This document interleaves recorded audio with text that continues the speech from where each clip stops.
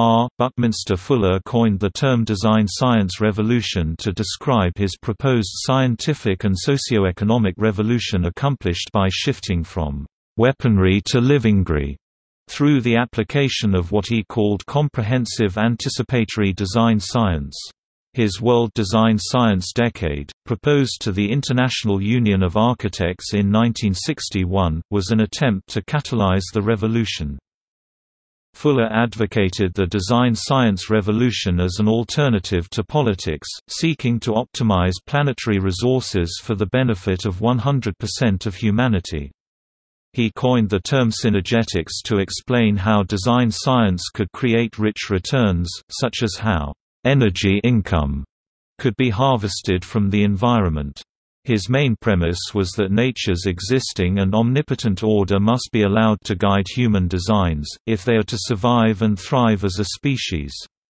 He wrote that humanity was approaching its critical test as a species, in which it would be determined whether or not man was a mistake of nature, or its greatest accomplishment. This sense of urgency for the design science revolution was reflected in numerous writings. The Dark Ages still reign over all humanity, and the depth and persistence of this domination are only now becoming clear. This prison has no steel bars, chains, or locks. Instead, it is locked by misorientation and built of misinformation. We are powerfully imprisoned by the terms in which we have been conditioned to think. There is now plenty for all. War is obsolete. It is imperative that we get the word to all humanity. Rush before someone ignorantly pushes the button that provokes pushing of all the buttons. Fuller insisted that the key principle of the design science revolution was to recognize nature as technology. In its complexities of design integrity, the universe is technology. The technology evolved by man is thus far amateurish compared to the elegance of non-humanly contrived regeneration. Man does not spontaneously recognize technology other than his own, so he speaks of the rest as something he ignorantly calls nature.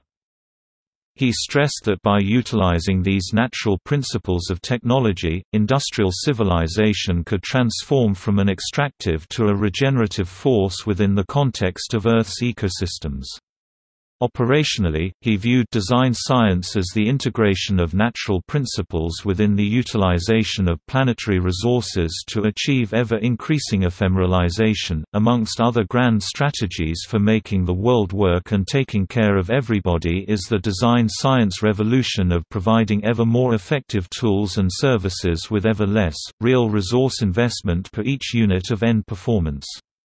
For instance, a communications satellite, weighing only 1/4 of a ton, is now outperforming the transoceanic communication capabilities of 175,000 tons of copper cable.